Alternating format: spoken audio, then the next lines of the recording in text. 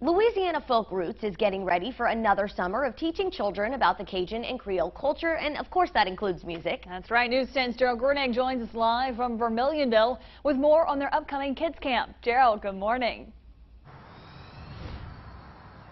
Hello, Acadiana, and good morning. We are live at Vermilionville telling you all about Louisiana Folk Roots. It's Kids Camp coming back this June.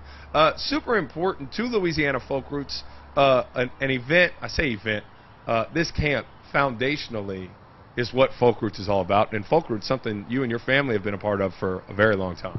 Well, I actually started Louisiana Folk Roots. I started the nonprofit when I know. I didn't know. I didn't know if you wanted to go. I'm messing with you. I know, Christine. That's what I'm saying. So very, very involved. Yes, very involved. I started the nonprofit when I was pregnant for my oldest daughter, who's 20 now, and it was to be able to do events where people could get a little break from their everyday life and just focus on learning something new. For adults, actually.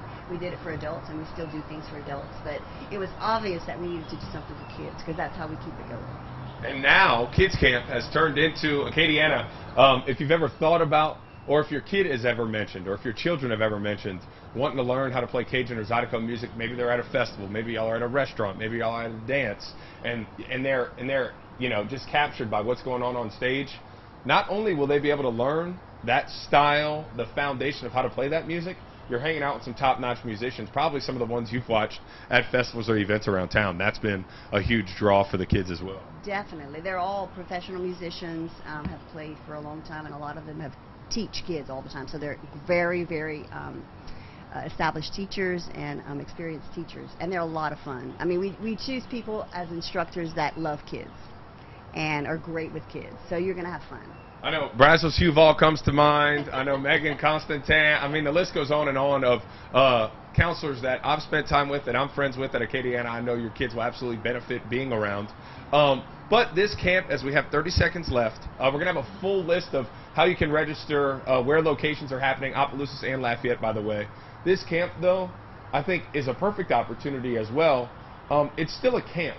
So maybe you sign your kid up and, man, you want them or they want to learn how to play something. It's not one of those, hey, this isn't a band camp. This isn't you're going to have to learn how to play something, and that's your only option. No. Oh, no, we have a lot of fun. Music is a part of it, but it's a small part of it, right? We learn how to cook stuff. We do crafts. We do outside activities. We do scavenger hunts. We do fun little science experiments. We enjoy this beautiful property. We go out in the canoes and the little boat rides. We have a lot of fun.